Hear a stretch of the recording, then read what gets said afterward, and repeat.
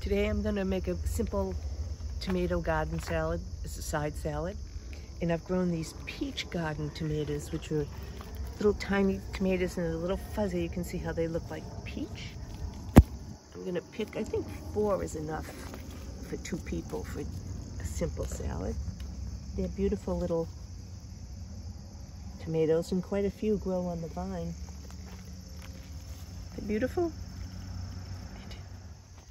I'm going to add some basil to this salad. I think everybody should grow their own pot of basil all summer long. You can just come out and get a sprig when you need it.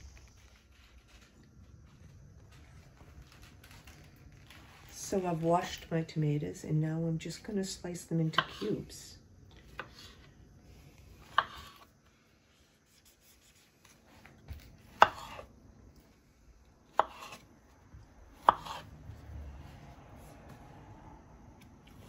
Really nice little firm tomato. Not too many seeds. Maybe we should encourage one of the farmers to grow some of these. They're really lovely. You can see that I've chopped my basil up. That's about maybe 2 tablespoons of basil chopped up. Just going to throw them all together. Just going to mix it up. Add some olive oil. Maybe a tablespoon. A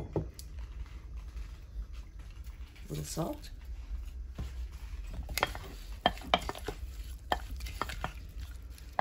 Just gonna lay it out on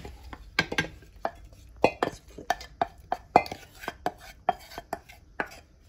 I let it sit for an hour or so at room temperature so the flavors all come together. It really makes a lovely side salad, and because it's orange, well, yeah, I guess it's kind of orangey, you get an interesting taste in your mouth, so the color and the tomato don't really go together, but when you eat it, you know it's a tomato. I encourage you to make this salad with your favorite heirloom.